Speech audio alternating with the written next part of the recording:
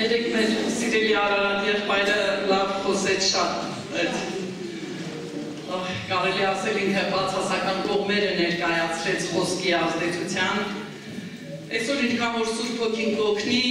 մնացած ընթացքը ես կխոսեմ թե դրական թե բացասական ճիշտն ասած առավոտից աղոթքի մեջ եմ ու իմ համար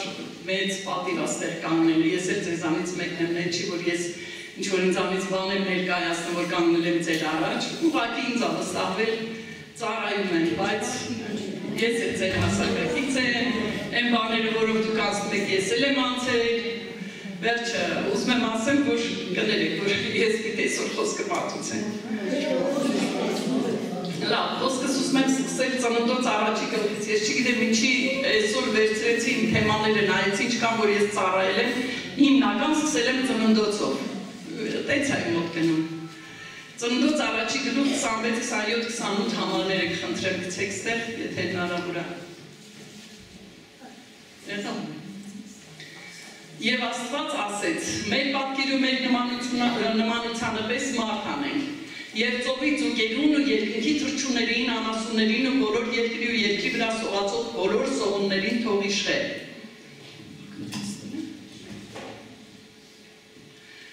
Աստված մարդուն ստեղծեց իր համար, իր պատկերով, իր նմանությամբ։ Ինքը ասեց, մեր պատկերով, մեր նմանությամբ մարդ ստեղծենք, եւ երբ որ մարդուն ստեղծեց, մարդուն իշխանություն տվեց այս երկրի վրա ամեն բանի իր ամբողջ ստեղծագործության վրա իշխելով։ Այսինքն, մինչև մարդը ինչ որ պետք էր մարդու համար, Աստված ստեղծել էր։ Եվ մարդուն որպես իշխան դրեց իր ստեղծագործության վրա եւ ասեց իշխեք ինչ որ երկրի վրա գա։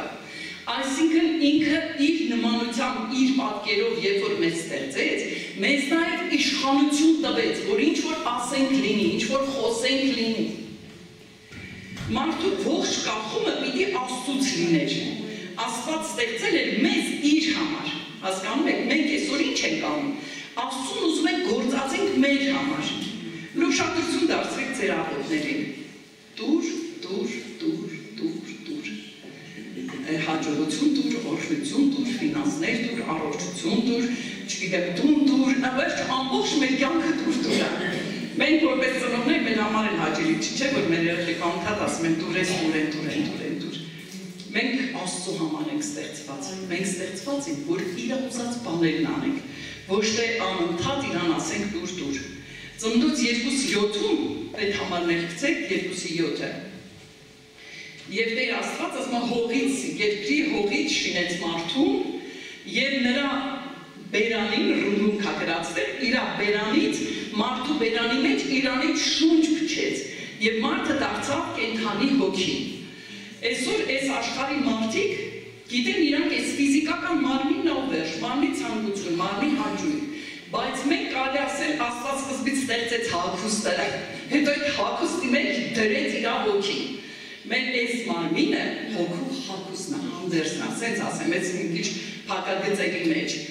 Եվ մարդը կենդանի հոգի է, ունի շունչ, բնակվում է մարմնի մեջ։ Այսինքն մենք հոգին հավիտենական է, մարմինը ժամանակավոր։ Հիմա մենք ուշադրություն դարձնենք ու քննենք, մենք ավելի շատ հոգևոր կյանքով ենք ապրում, թե մարմնավոր։ Ավելի շատ հոգ ենք անում այս մարմնի հաճույքի, հանգստության, առողջության, չգիտեմ, վայելքների համար, թե մտածում ենք մեր հոգու համար, որ մեր հոգին ինչ վիճակում կգտնվի, երբ որ Տիրոջ հետ մեկանա։ Մենք որպես առողջ բանականության մարդիկ պիտի հասկանանք, որ ավելի շատ պիտի մտածենք հոգու համար, որտեղ երբ որ մենք հոգևորապես ամեն ինչ իր տեղում է լինում, մեր մարմինն էլ ամեն ինչ իր տեղում է գտնվում։ Բայց երբ որ մենք վազում ենք մարմնի գործերը կատարելու, հոգին խեղճանում է, տկարանում է, եւ երբ որ հոգին տկարանում է, մարմինն էլ դրա հետ է տկարանում։ Ուրեմն Սատանան ինչ արեց, երբ որ մարդուն մեղք գործել տվեց։ Ինչ արեց։ Մարդուն մատուցեց առանց Աստված կյանք։ Այսինքն այդ հարցերը, որ հարցրեց, ասեց, իրավ Աստված ասեց, եթե ուտես կմեռնես, ասեց, իհարկե Աստված ասեց, չես մեռնի, այլ Աստծո նման կլինես, կարող ես անկախ Աստծուց դու քո համար ապրել, բայց Աստված մարդուն ստեղծել էր իր համար, որպեսզի մարդը իր սերունդը լինի, որ սերունդ տա մարդու միջոցով ինչպես այս աշխարհի մարդիկ են հիմա ապրում առանց Աստված։ Գիտեն այս մարմինն է, այս մարմնի համար ամեն բան անում են, բարեկեցիկ կյանք են սարքում իրանց համար, տներ են կառուցում, գիտեն 1000 տարի պիտի ապրեն, գանձեր են դիզում ու մի օր են պատմում են ու մեռնում գնում են այս աշխարհից, այն անարժեք ապրում են, անարժեք մեռնում են։ Բայց մենք նպատակի համար ենք ստեղծված։ Մենք չենք ստեղծված անարժեք ապրենք ու մեռնենք։ Ուրեմն մարդու ամբողջ կենտրոնացումը իր կարիքների վրա է, որ իրեն հաճելի բաներ լինի։ Ուշադրություն դարձրել եք մեր հասակի կանայք հիմնական։ Երեք մտածում եք, որ այս խաղը 50-անց կանայք միշտ տուժած մասն են։ Ասենք եկեղեցիներում երիտասարդական շատ բաներ են անում, ամուսնացած զույգերի համար, չգիտեմ, բայց այս 50-անց կանայք միշտ անտեսում են, դրա համար Տերը ուղղակի դրեց, Տերը օգնի բոլոր կազմակերպիչներին, որ դուք եք ճիշտ է, այս խոսքերն էլ կաշխատեն, որ ձեզ ցավ չպատճառեն, բայց կարծում եմ կարիք ունենք մենք բոլորս Աստծո։ Ուրեմն մենք չենք ստեղծված, նորից եմ ասում, մեր եսի, էգոիզմի, մեր հանգստի, հաճույքի մասին մտածելու, հոգալու, մի օր մեռնելու։ Իհարկե, ես եթե ինչ-որ բոլորիդ հարցնեմ, բոլորդ էլ կպատմեք ձեր կյանքի տանջանքները։ Ես էդի կյանքի փորձառությունն է։ Մեծահասակ կանայք, որ հարցում եք ոնց եք ապրել, իրանք անմիջապես ներկայացնում են իրանց ապրած դժվար օրերը, նեղ օրերը, ոնց են աղտարել, ինչքան դառնուցավ են տեսել, եւ ասում ոչ մեկ իմ նման այսքան դժվար բաներ չի ապրել, իրանց թվում մենակ իրանք են էցել։ Հիմա ուզում եմ քեզ հարց տամ, ով է քո կյանքի կենտրոնում։ Դու թե Աստված։ Հրաշալի է, որ Աստված լինի, բայց քննիր քո կյանքը։ Քո ամեն օրը առավոտ կանուխը, որ վեր ես լինում, մինչև գիշեր։ Քո կյանքի, ասենք, քանի ժամ ես սարթում։ Քնած ժամերը չհաշված։ Ինչքան ժամանակ ես Տիրոջը տալիս, ինչքան բան ես Տիրոջը հաճեցնելու համար անում, ու ինչքան բան ես քո համար անում։ Քո սեփական ցանկասիրության համար, քնիր, դա թեստ է ուղղակի քո համար։ Եփեսացիս 2-րդ գլխի առաջին խոսքը գրված է, որ Աստված մեզ սիրեց, եւ մենք մեռած ենք մեր մեղքերի ու հանցանքների մեջ։ Եվ դուք որ հանցանքների ու մեղքերի մեջ մեռած եք, ինքը ձեզ կենդանացրել շարունակին։ Որոնց մեջ մի ժամանակ քայլում էիք աշխարհի բռնած ճամփով, այսօթի իշխանության իշխանի ուզածի պես, այն ոգու, որ հիմա ապստամբության որդիների ներսին կներգործել, շարունակի, որոնց մի ժամանակ մենք ամենք սեր պտտում ենք մեր մարմնի ցանկություններով, մարմնի ու մտքի ուզածն ենք անում եւ բնության բարկության որդիներ ենք ինչպես ուրիշները, էլի մի հատ է։ Բայց Աստված, որ մեծ է ողորմությունով, իր առած սիրո համար, որով մեզ սիրեց,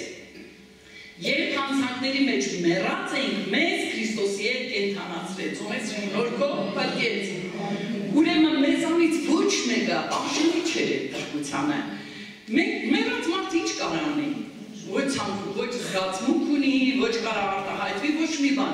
Բայց Աստված ցանկացավ, որ մենք ապրենք, որտեղ մենք ստեղծված ենք իր համար։ Ոչ մեկս էլ ինչ որ բաներ չեն կարող որ մենք փրկվենք։ Ուղղակի բարձ խոսքը հասավ մեզ, հավատացինք, ընդունեցինք, բերանով դավանեցինք, Հիսուս դու իմ Տերն ես, սրտով հավատացինք, որ ինքը մեր Տերն է, ու մենք փրկվեցինք։ Ու հիմա որ մենք ապրում ենք, մեր կյանքը իրան է պատկանում։ Մեր ամեն րոպեն ու վայրկյանը պետք է իր համար ապրենք։ Էսի մի հատ ուզում եմ այն ակաշներից ով անենք, որ մենք իրավունք ունենք ապրենք մեր համար, որտեղ մենք Տիրոջն ենք։ Մենք մեռած ենք ու հիմա ապրում ենք ու ինքն է մեր մեջ բնակվում։ Ուրեմն երբ որ մենք մեռած ենք, ինչ արեց Աստված, գործողություն արեց, ինչ որ բան արեց, որ մենք կենդանանանք։ Ճիշտ է։ Այսինքն սրանից կարող ենք հետևություն կազմել, որ սերը գործողություն է։ Եթե դու սիրում ես ինչ որ մեկին, ինչ որ բան անում ես իր համար։ Բոլորս երեխաներ ունենք, գիտենք, մեր երեխաներին են ծնված օրվանից ինձ ձևին փայփայել, սիրել, գուրգուրել, ես իշխում եմ առաջ երեխան որ ծնվեց 3 հատ բան, մի հատ ճոճեին կապել, մի հատ օրորովի բանը, մահճակալիներ, մի հատ երկաթից օրորոցուներ, ձեր մեկից վերցնում եք որ հանկու ձերքերից վրա եք հնացնում, որ հանկարծ գլուխը չդմդմփա օրորելու, հանկից ես դնում են, ամեն բան անում են, որտեղ սիրում է, ինքը ինձ փոխադարձաբար ոչինչ չէր կարողանում տալ, բայց ես իրան սիրում եմ, մայրեր, բոլորդ էլ էսի ապրել եք, գիտեք ինչա, արել եք անշահախնդիր, տանջվել եք, տառապել եք, մեծացրել եք, ու ասել է Արարատ եղբորը դե մեծացան, որակում ենք իրանց, բունը կազմեցին, տունը կազմեցին, հեռացան, ու դու զգացիր, որ են ոչ մեկին պետք չես։ Ինչ էր իմ կյանքը, այսքան տանջանք ինչի համար ես անցկացրեցի։ Ու այսօր Աստված ասում է, որ ինքը քո կողքին ա քեզ սիրում, անկախ նրանից, քո հարազատ երեխեքը, ամուսինը, կգնահատեն, կհասկանան, կընկալեն քեզ, քո տրամադրությունը կջոկեն, չգիտեմ, մենք ուզում ենք, որ մեզ հասկանան առանց խոսքի, բայց հավատացեք, որ Աստված անշահախնդիր սեր է։ Եվ այսօր ինքը դուք լքված չեք, մենակ չեք, թողնված չեք, ինքը ձեր հետ է։ Այն որ բարկում ես քո անկողնում ես գիշերը, այն մտածությունները, անհանգստությունները, բոլորը ինքը գիտի, բոլորը։ Այն ձեր թափած արցունքները ինքը հավաքել է իր մոտ, ինքը գնահատում է ձեզ, ինքը գիտեք օր ա գալու, որ ամեն մեկս Տիրոջ առաջ կանգնելու են, ու Տերը մեր արած ամեն բանը ի հայտ ա բերելու մեր համար։ Հիմա մենք ստեղծ կարդացինք, որ Աստված սիրեց ու զոհաբերեց իրան իր կյանքը։ Այնքան սիրեց, որ իր կյանքը մեր համար տվեց, երբ որ մենք իրան չէինք ճանաչում։ Մենք ես չեմ ճանաչել ասում, չեմ հավատացել, ընդհանրապես չեմ հասկացել Աստված հասկացողությունը ինչ բան է։ Իմ նման մեկին Աստված ընդունեց։ Այսինքն մարդիկ կան, որ Աստված ա վախենել են, միշտ էլ Աստծու մասին լսել են, բայց ես ընդհանրապես Աստծու մասին ոչ գաղափար եմ ունեցել, ոչ լսած կամ, ոչ տեսած կամ, ու ինձ Աստված ճիշտ ժամանակին բռնեց, որ ես իրան պաշտեմ ու երկրպագեմ։ Հիմա, եթե մենք մեռած ենք ու ինքը մեզ սիրեց, ուրեմն սերը գործողություն է, որ պիտի անենք մենք էլ, պիտի նրանք, ովքեր որ մեզ չեն գնահատում, չեն հասկանում, մենք աշխատում ենք վերջը անշնորհակալ են լինում, սիրենք իրանց, այ հենց այդ սիրով։ Գիտեք, աշխարհի մարդիկ էլ են իրանց սիրողներին սիրում, բայց երբ որ դու կարողանում ես Աստծո նման լինել, Աստծո հետ ապրել, կարողանում ես նաև իր նման սիրել ու ներել։ Ուրեմն ստեղից հասկացանք, սերը գործողություն է։ Մի հատ թեորեմ եմ ուզում ձեզ տալ,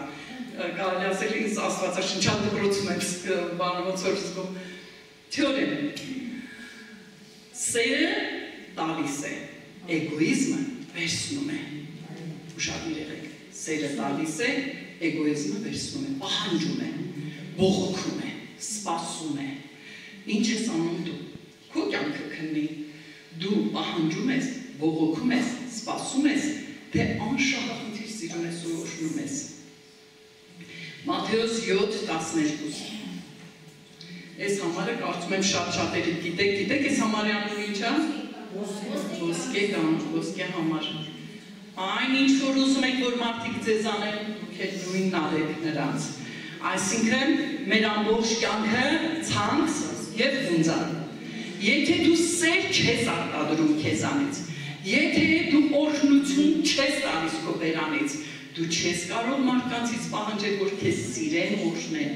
Եթե դու մարդկանց պատիվ չես անում, կապ չունի, դա քո թոռնիկն է, երեխան է, աղջիկը տա, տղան տա, հարսը տա, չգիտեմ, թոռը տա, ով ուզում ա լինի, եթե դու իրան պատիվ չես տալիս ու չես սիրում, փոխարենը չսպասես պատիվ ու սեր։ Հիմա ինչ որ ասում եմ, ես գիտեմ դուք ձեր մեջ անալիզ եք անում, ձեր ընտանեկան կյանքը, ձեր վերաբերմունքը, աղոթել եմ առավոտից Սուրբ Հոգու, որ Սուրբ Հոգին ինքը խոսի, որտեղ եթե մարդը Սուրբ Հոգու համար չբացվի, ինչքան ուզի տեղից տեղով քարոզի չկրակել դառնա,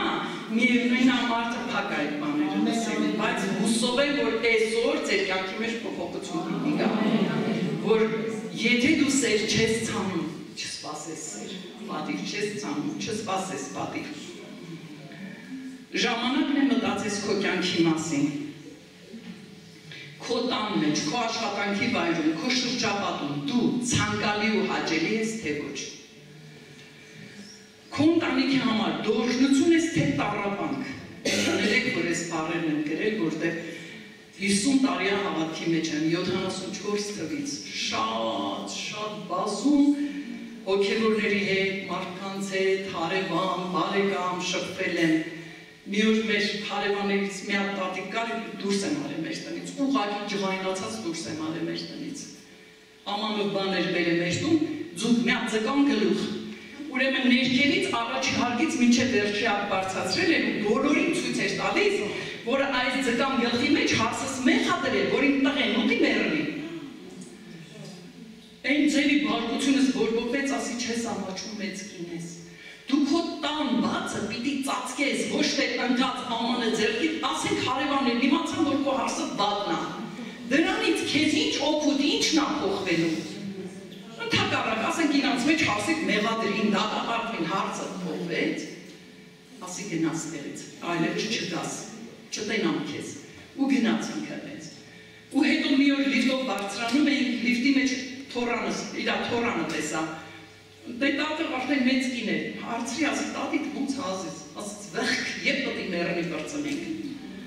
Ես սենց մազերս վիզվիզ կայնավ, ասի ամոթա մեծ աղջիկ էր, չի կարելի տես բաներ ասել, ինչքան էր վատ լինի քո տատինա, ասեց են ինձ ինչ տատի, ինի մեր տանջանքն է, ինի մեր ցավն է, մենք չենք կարող մեր տանը հանգիստ ապրել, որտեղ ինք անընդհատ բողոք, անընդհատ տահաճ բաներ, պահանջ։ Ու ես ես մտածեցի դուրս եկա լիֆտից ու շատ շոկի մեջ էի, վատ էի, ասում եմ, իսկապես կան այդպես մարդիկ, որ ընտանիքը հոգնել ա, ցանցրացել ա, զզվել ա ուղղակի։ Պատկերացա երեխեքը չեն ուզում տուն գան, որ այդ տատի իրեսը չտենան, քանի որ ստեղ մեծ մասը տատիներ է, համարձակում եմ սա ասեմ, սա կարելի ասել, ես է ձեզանից մեկը, ընենք չի, որ մեր երեխեքը միշտ իդեալական են։ Ես 3 տղա ունեմ, 3 հարս ունեմ, բոլորներ գիտեն, մեր եկեղեցու անդամները գիտեն, այնքան բան կա, որ ինձ սրտով չի, ուզեի դեմ չներ, բայց ես համարձակություն չունեմ, իրանց մեկին մի հատ ասեմ ստեղից էլին դեղից դի, չեմ ասում, կհարցնեմ ինչ-որ բան, կպատասխանեմ, բայց եթե չէ, երբեք իմ գիտելիքը չեմ պարտադրի իրանց։ Ու հիմա իրանք ուր նստում են իմ կտով արևով երդվում, մեր կեսուրը լավն է, որտեղ ոչ մի անգամ վատ բան չեմ ասել իրանց։ Թեկուզ ես իրանց մասին այդքան էլ լավ կարծիք երբեմն չեմ ունենում։ Ու հետո մտածում եմ, ասում եմ, իմ կեսուր հետաքրքիր շատ լավ կին էր, 5 հարս ուներ, ասում էր ժողովուրդ, վատ մերը ջահել չկա, վատ մեծ կա։ Ասում էր խիստեց, այն ժամանակ չէի հասկանում, ասում էր ջահելի գլխին այնքան քամի կա, մինչև խելքները գլխներին ա գալիս, մինչև փորձառություններ են ունենում, բանից անցնում ասում էր վատ մեծ կա, որ չի հասկանում, որ ջահել ա, բան չկա, մի բաներ եմ անցնեմ առաջ։ Ձեր կյանքում այնքան բան դեռ ուրիշ ձևի կլիներ, եթե դուք մի քիչ խոսանուց առաջ մտածեիք։ Գիտեք, մեկ ինչ տենում են, մի օր մեկը ինձ հանդիման էր, մեր բարեկամներից մեկ ասեց, քեզ ես բան ասում հարցի, ասի խի ասեմ, ասեց ես կոսի, ես ճակոտին կասեի, ասի հետո ինչ կանեիր, տղետ տունը պտի քանդես, տղետ իրանք ամուսնացած առանձին ընտանիք են, ես չեմ ուզի, որ պատճառ լինեմ, իմ հարսն ու տղեն իրավիտ վիճեն։ Այդ օր ես չգիտեմ ինչ կնեմ, երբ որ ես զգամ, որ ես պատճառ եմ իմ երեխեքի ընտանիքում համախոհժության։ Գիտեք, երբ որ բառը գալիս է մեր մտքերը, տեսեք մարդը կենդանի հոգի է, ունի շունչ, բնակվում է մարմնի մեջ։ Մեր շունչը գիտեք որն է, մեր անհատականությունը, մեր մտածելակերպը, մեր միտքը, կամքը, զգացմունքը, դրանք շնչի գործունեություններն են։ Այսինքն, մենք կարող ենք դառնալ մարմնի հետ մեր շունչը, երբ որ միանում է, դառնում է շնչավոր մարդ։ Երբ որ հոգու հետ ենք միանում, մեր շունչը միացնում ենք հոգու, դառնում ենք հոգևոր մարդ։ Ուրեմն մենք կարող ենք իրավիճակներին հոգևոր լուծում տալ, կարող ենք մարմնավոր լուծում տալ, կարող ենք պահանջել մեր պատիվը, կարող ենք պահանջել հարսկամտմատում ու սկսում այդ տանորենքները փոխել։ Այս սխալ է, ճիշտ է, սենցա։ Ու մենք 50 տարի տուն ենք դրել, ապրուս ենք դրել, գալիս է մեր ամեն ինչը քանդում է, ինքը իրանն է դնում։ Դժվար է, ես գիտեմ, որ շատ դժվար է։ Բայց եթե մենք հոգևոր մարդիկ ենք, ինձ պետք է ինչ կանեն։ Տուն ա, ես այսօր կամ մեկու չկամ, կվերնելու եմ էդ ամենի, չող իրանք իրանցը դնեն, իրանց համար, մեկ ասում եմ, ախ եմ անում, որ մեր հարսս գալիս ա տուն, արդեն մի բաներ են, ես էլ իրանց եմ, սաղկյանս ենքան եմ էդ է օգնել եմ արդից։ Մի քիչ ուղղակի թեթեր նայեք իրավիճակներին։ Սատանան միտք ա բերում, որ ամեն ինչ բարդացնի, հարաբերությունները ուսումները փչացնի, արգում են քրելու սենց մտքերում, տառապանքի մեջ, զանգում են սրան, միկրոյից մի հատ քույրիկան անդադ զանգում, բողոքներ ինձի, ու ես մտածում եմ ի՞նչն է, որովհետև տրվում է մտքերի, տրվում է սխալ բաների։ Գիտեք, մի ասում ասում էր, դու չես կարող արգելել, որ թռչունները օդի մեջ թռչեն, բայց կարող ես արգելել, որ քո գլխի վրա բուն չդնեն։ Հիմա այդ մտքերը օդի մեջ կան։ Իրանք թռնում են, գալու են, անընդհատ սատանան են ռակատք են ձեռին մտքեր աշպրտում մեր վրա։ Հիմա մենք ընդունեցինք, սկսեցինք դրա վրա մտածել, վայն եկավ մեզ տարը։ Բայց երբ որ փակում ես այս դուռը, ու ասում ես չեմ ընդունում այդ միտքը։ Ես հետո մտածում, ասեք, մեր երեխեքը կատարյալ են։ Այն աղջիկների տղեկը կատարյալ են, որ հարցերից պահանջում կատարելություն։ Եկեք ուղղակի երեխա են էլի, սխալվում են էլի, մարդ են էլի, մենք չենք սխալվում, ինչքան ենք ուզում, որ մեր հանդեպ ներողամիտ վարվեն, մեր հանդեպ սիրով վարվեն։ Այս վերջերս մի անգամ երեխեքիցս մեկը մի հատ սուր խոսք ասեցի, առնվեցի, դու գնացի, մտածեցի, ասեցի, դժվար է, երբ որ երեխեք քո երեսին սուր բառ ասում։ Բայց հետո հայ երեխա էր մի բան էլ ասեց, ներեմ եկա։ Կարայ չէ հաշիվ պահանջեի, դու խես բան ասիր, գոնե հարգեիր մեծությունս, կյանքս և այլն։ Բայց ինքը չիմացավ էլ, որ ես առնվել եմ, բանի տեղ չդրի անցավ, գնաց։ Գիտեք ինքան բան կա, մենք ինքներս էլ մեզանից նեղանում ենք հաճախ։ Մենք ինքներս էլ մեզ չենք հասկանում։ Սիրով ամուսիններ, իրար հետ սիրով, նստում են մեկ էլ, դե մեզ վիճակողություն եղավ, բայց ինչ եղավ։ Ոդի մեծ սատանան խոսքերը թարսը ծրեց, սխալ բաներ հասկացրեց, ու կարողին ու վեճը սկսվեց։ Ամերիկան ձեր առաջ էլի, ինչ ա կյանքը, ինքան կարճ ա, մինչև խաբարելն եք մեկետենում եք արդեն վրծավ ես կյանքը։ Եկեք նենց ապրեք, որ ոչ մեկի սրտում ցավ չթողենք։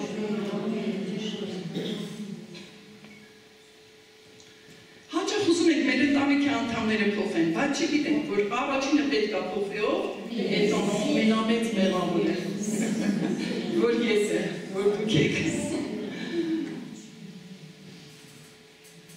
Իմ փորձառությունն է, երբ որ ես տեսնում եմ, որ բացասական մտքեր են գալիս վրես, սկսում եմ ինչ-որ բաներից բողոքել,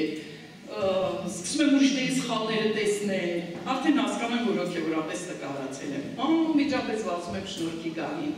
Տեր օգնից, միտքս փոխի, հայացքս փոխի, կենտրոնացրակու վրա, որ չկենտրոնանամ այդ դատարկ հիմար բաների վրա, սիրտս չպղտորեմ։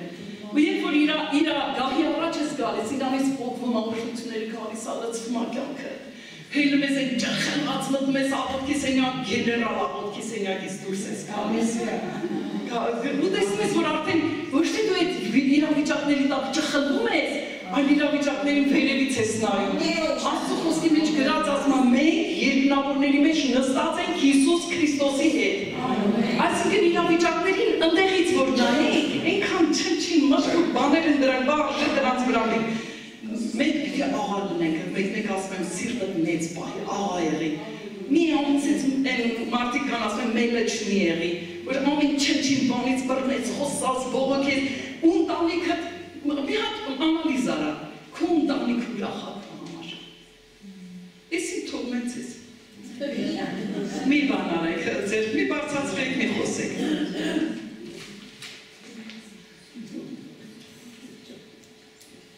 Եթե քո տան դժվարությունը երկարում է, ուրեմն դու չես վազում շնորհքի գահին, իրենով լցվելու։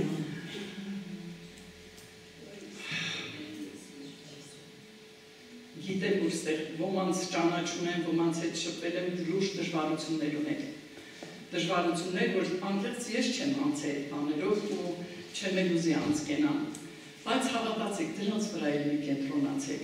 Ինչքան կենտրոնանաք, ձեր կյանքն եք դժվարացնելու, դժբախտացնելու։ Նայեք Քրիստոսին, Աստծո խոսքի մեջ գրածա ձեր հավատքի առաջնորդին ու կատարողին։ Իրանով երբ որ նայում ես, այնքան հեշտ ու մի քանի տարի դե ապրենք, ել ով գիտի, կներեք էլի որ սենց եմ ասում, մի քանի տարի հետո մեզանից որ քանիսը կմնա, քանիսը կգնա։ Այնից ապրենք, որ երբ որ Տիրոջ առաջ կանգնենք, պարսաճակատնայենք, իրան ասենք, բարի եկարի կյանք։ Ինչ կարողացել եմ արել է։ Ինքը չասի, մենք դի գնա, որտեղ քեզ չեմ ճանաչում, գիտեք, ահավոր բան է սա։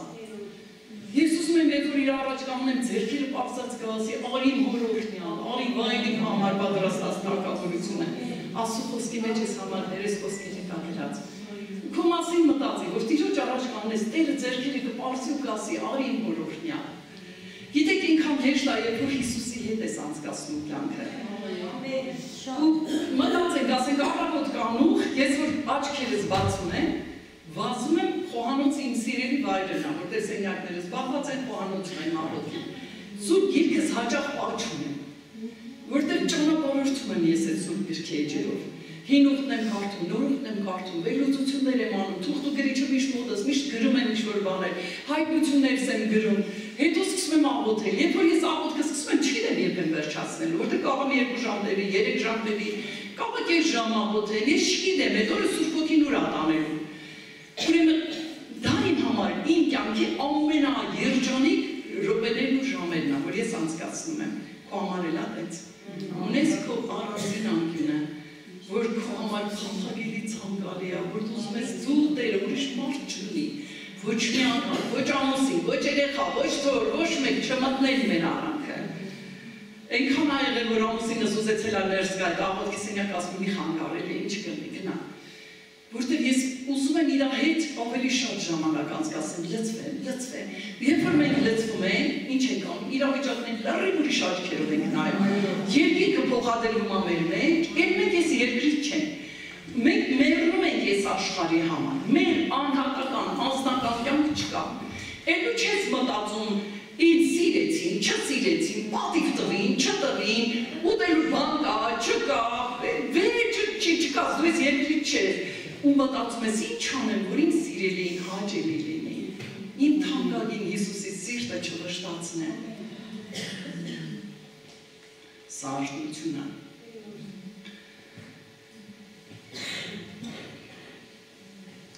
Հիմա անցանք մի վերնագրի խոսքեր,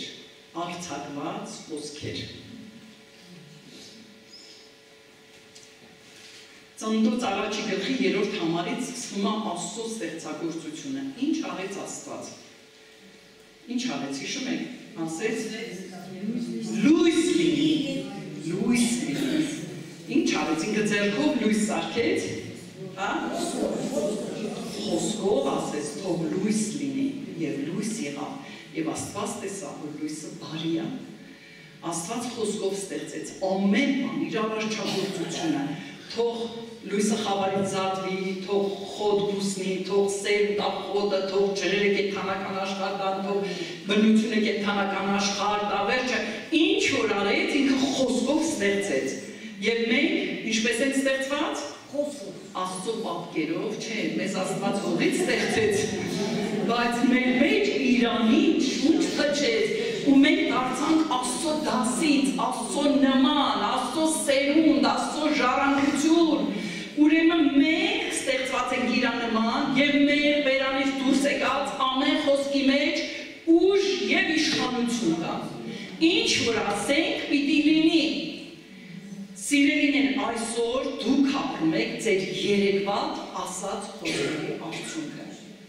Երեկ ինչ եք խոսել, այսօր դուք եք խաբերին ցանում եք եւ հնձում եք մեր ընտանիքների կյանքում, մեր զավակների կյանքում, ինչ եք ցանում, ուշադրություն դարձրեք։ Եթե հիմա Սուրբ Հոգին ինչ որ մեկին հանդիմանում է, խնդրում եմ մի փոխեք Սուրբ Հոգու համար։ Ես վստահ եմ, որ մինչև այս դասի վերջ շատերի կյանքի մեջ լուրջ փոփոխություն ա գալու։ Մի փակեք Սուրբ Հոգուն ու ասեք, չէ, մեկա իրանք սխալ են, ես ճիշտ եմ։ Մտածեք, որ Աստծո խոսքը ես այդի սուրա ու կտրելու է, ու մտնելու է, ու չարը ձեր կյանքից հեռացնելու է, ու լցվելու եք Սուրբ Հոգով ու կենդանանաք դուք։ Արձակված խոսքեր։ Մենք կարող ենք մեր խոսքերով ապրեցնել եւ մեր խոսքերով մերցնել։ Նկատել եք, ես իմ մայրը, իմ կյանքից մի փոքր բան բերեմ, եւ մենք երկու աղբեր մի քույր ենք, ես թակ աղջիկ եմ։ Բայց իմ ամբողջ կյանքի ընթացքում իմ մաման մի անգամ իմ ջան ասած չկա։ Մի անգամ մեծ աղբորս էր շատ սիրում։ Իմ նկատմամբ շատ անտարբեր էր, ինձ հայրս է շատ սիրել։ Ու երբ որ ինքը ծերացել էր, հիշում եմ, որ ծաղիկ էր ցանում։ Այդ ոնց էր այդ ծաղիկների հետ խոսում, այդ ոնց էր խոսում, ոյ քաղցրներս, ոյ անուշներս, ոյ սիրումներս, գուխիս նայում են, ես ապշած եմ ուղղակի։ Ասում եք ինչ ես ամասպա, բացառակ իմ պիտի լավ խոսք ասես, որ ինքը հաճի, որ լավ բան չասես չի հաճի։ Ասին, այդ գնիկ մի ծաղիկի չափ չկա, թեքավ ասում, չէ, չեք պատկերացնի ինչ ապրումներ ուտեցա ես։ Գիտեք մենք բոլորս սիրո կարիք ունենք, բոլորս։ Է կենթանիներն են, նկատել եք կենթանիներին, որ քաղաքում սիրում ես, ոնց է կարիք ուտում ոտերին, ոնց է սիրում քեզ։ Բնությունը, բուսականությունը, բոլորն էլ սիրո կարիք ունեն։ Հասարակ մի թրջուն էլ պահում ես, մի սիրո, ես հիշում եմ իմ տատին գյուղում 3 կողոներ կապած, ես փոքր եմ որ գնում եմ իրանց տուն։ Վայ ծաղիկ ջան, վայ քաղցր ջան, վայ թորուն ջան, վայ այնպես բաներ էր ասում։ Ասում եք ունի հասկանում եք։ Ասում եք հա, բա ո՞նց չեն հասկանում։ Ասենց եմ անում որ թողում են մոտիկ կամ սաղին խփում ա, բայց ինձ թողում ա որ ես իրան կթեմ։ Սից ապշած էր ես մնացել։ Եթե կենթանիներն ու բուսերը սիրո կարիք ունեն, մենք ինչքան կարիք ունենք նրան։ Ուրեմն ոչ թե մենք, այլ մենք պիտի սովորենք այն սիրո աղբյուրից սնվենք ու սեր արտադրենք։ Մեր մեջ սեր չկա։ Մենք չենք կարող սիրել, հենց էլ մի քույրիկ ստել ներկա քույրերից մեկն ասեց, մարդկա չեմ սիրում, ուղղակի իմ տան մեջ հանդուրժում եմ։ Բաց չեմ վարվում հետը, հանդուրժում եմ։ Բայց ասում խոսն ասում է սիրեք։ Ում որ տեսնում եք, հենց այսօր առավոտ պատակ ասես, թերթեցի սուրբ եկես ու հասա այդ տեղը։ Ասում բնավ մեկին պարտական մի եղեք, որ ընթացի ստերի մեջ հացի սիրուց։ Այսինքն սուրբ գիտնապը պարտն եղեք ոչ մեկին, հրաշալի է, չէ, առանց պարտ կապրելը։ Բայց ում տեսնում ես, ասենք եթե մեկին փող ես պարտ, տենում ես, մոտ հիշում ես, որ փող ես պարտ այդ մարդուն, ճիշտ է։ Մենք հիմա ում տենան, պիտի սեր պարտ կլնենք այդ մարդան, սուրբ եկը տենց ասում, պարտավոր ենք։ Գիտեք, սերը զգացմունք չի, որ ես աշխարհի մարդիկ ներկայացնում, որ սերը զգացմունք է։ Շուտ մի հատ հաճելի են ամուրը իր ասեց, նետ աղեղը շպրտեց, կպավ սրտից, այս հապսին սիրեցի, նա չսիրեցի, դե ջայր չեք, որ ասեմ աղջիկ տղա սիրելու, հա։ Հիմա դուք ուղղակի պիտի որոշեք սիրել։ Այդ մարդիկ բոլորը սիրո կարիք ունեն։ Վերջի վերջո այս աշխարհի ամբողջ կռիվն ինչ է։ Սա ասում են ինձ սիրեք էլի։ Սիրեք էլի, ընդունեք էլի։ Ու հոմեց բան չեմ ուզում։ Ոչ եմ ասում աշխատեք վերեք տվեք ես ուտեմ։ Ընդհանրապես սիրեք էլի։ Բայց սուրբ գիրքն ասում է, ցանեք ու կհնձեք։ Այսինքն մենք պիտի ցանենք ու հնձենք։ Երբեմն լինում չենք հնձում։ Անկեղծ, մարդիկ կան ուղղակի չեն կարողանում սեր արտահայտել, որտեղ ասում լցված չեն։ Հիմա մենք այդ բաներն էլ պիտի ուշադրություն չդարձնենք։ Սեր ցանենք, սեր հնձենք։ Տերը մեզ սիրում է, մենք վստահ ենք, կապ չունի, մարդիկ կհասկանան, թե չեն հասկանան։ Հիմա, Սաղմոս 34, 12, 13, 14 համարները։ 34։ Հա, երբ որ ժամը կլինի ինձ կասեք, հա, վերջին, շատ կան, ինչքան կա։ 15։ Հա, ու այդքան։ Ով է այն մարդը, որ ապրել է ուզում ու շատ օրեր սիրում է բարություն տեսնելու համար, շարունակի։ Քո լեզուն չարությունից պահիր ու շրթունքները ներգություն խոսելուց մեկ է։ Չարությունից հեռացիր ու բարություն արա, խաղաղություն փնտրիր ու նրա հետևից գնա։ Լեզուն չարությունից պահիր։ Երբ բարձ իրավիճականի հատ, ինչ եք անում մենք։ Ինչ եք անում։ Սկսում ենք քննել, անալիզ անել, բոլորս տառնում ենք վերլուծաբաններ։ Ճիշտ է։ Ասենք, եկեղեցու մի հատ սխալ իրավիճակ է եղել, սենց ասեմ։ Մի բան, որ չպետք է լիներ ու եղել է։ Ինչ ենք անում մենք այդ պահին։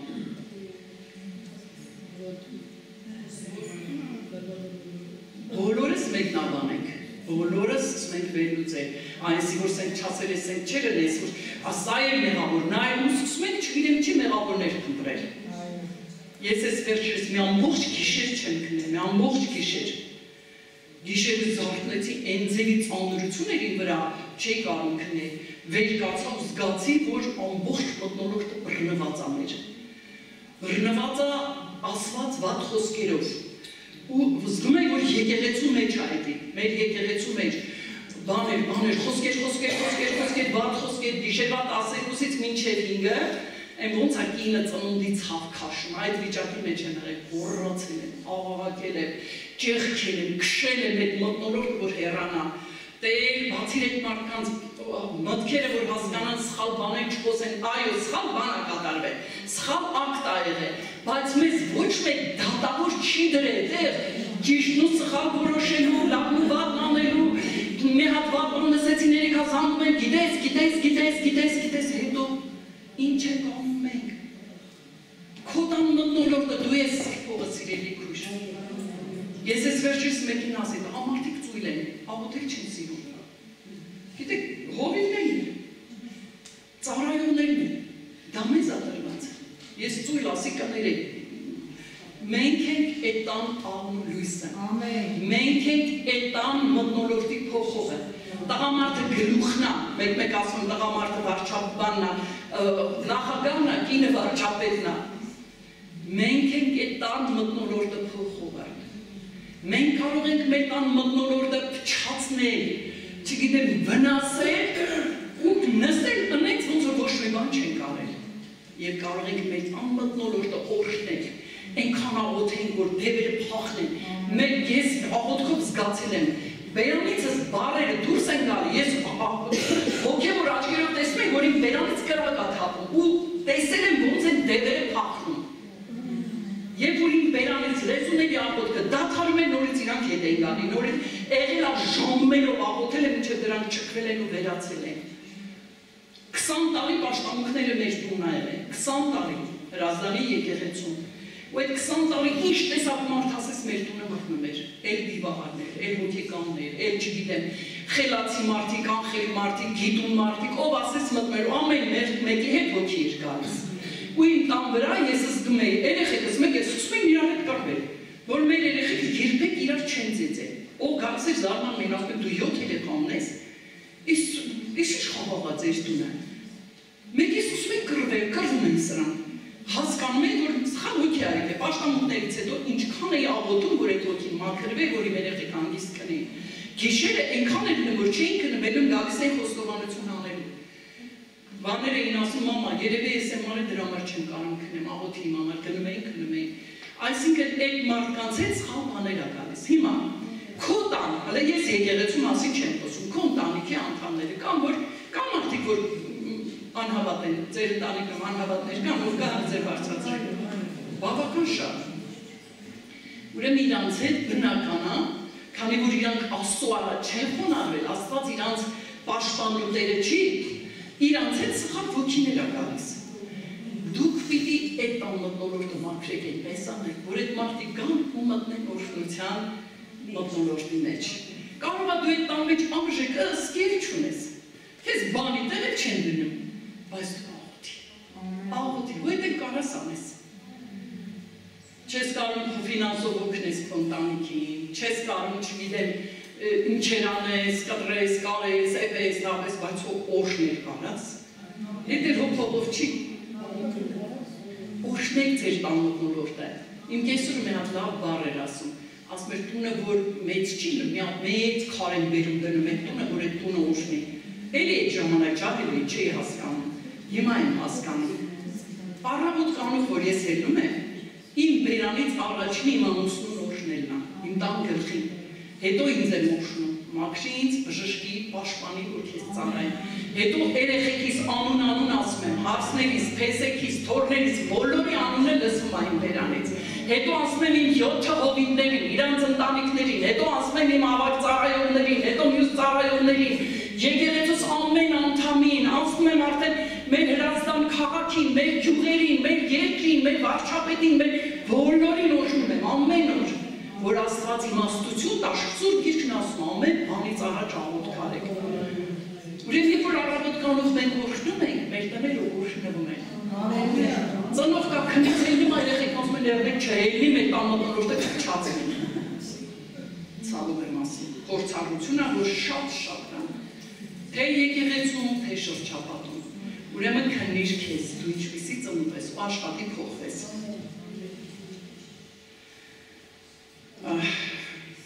Առագաս 18-21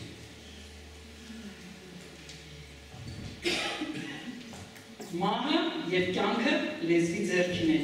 և նրան սիրողները նրա պատողը ուտեն։ Ինչ ցանում ենք, էլ են ուտում ենք, ճիշտ է։ Կարող է դու քո բոստանում կամ ցանես գնաս ընդեղից վարունգ հավաքես, կամ պամիդոր ցանես գնաս ընդեղից չգիտեմ ինչ հավաքես, լոբի հավաքես, ինչ ցանում եք, էդ հնձում եք, մարդ կա ոչ մի բաներ չի ցանում, ոչ մի բաներ չի հնձում, ցավալ է, սա ավելի ցավոտ է, անտարբերություն է ընտանիքի հանդեպ, ու մենք մեծ ենք, ջահելները չեն հասկանում, մենք պետք է ցանենք լավ բաներ իրանց կյանքի մեջ, հասկանում են, թե չեն հասկանում։ Մյուս համարը, Առագած 13:3 Իր բերանը զսպողը իր անձը կպահե,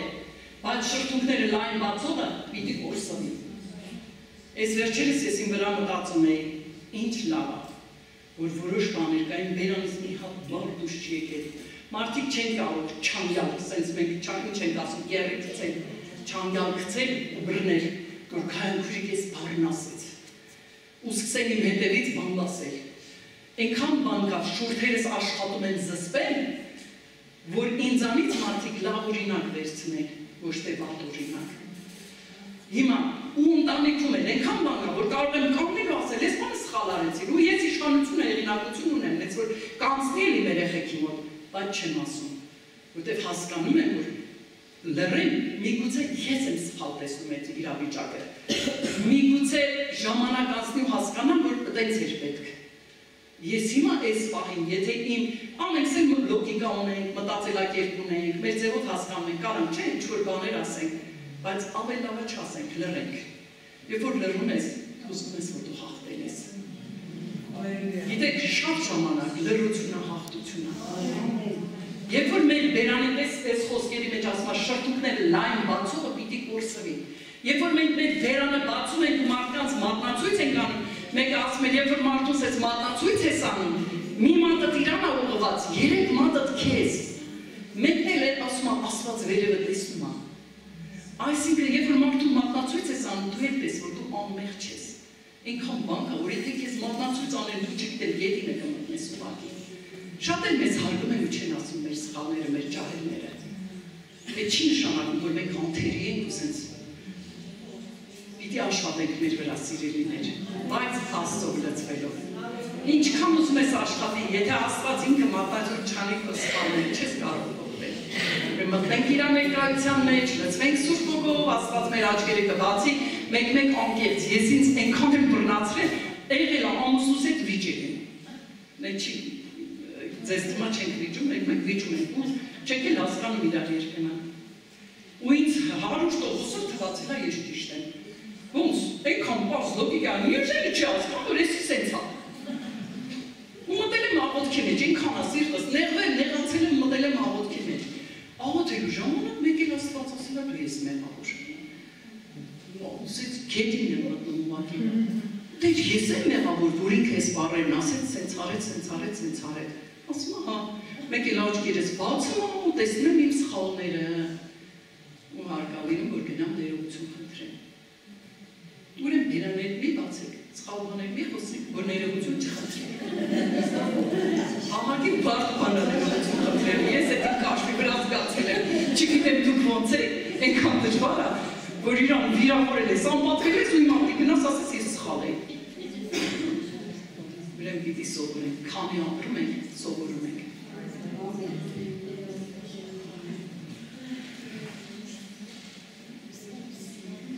Առաջի Պետրոս 3:10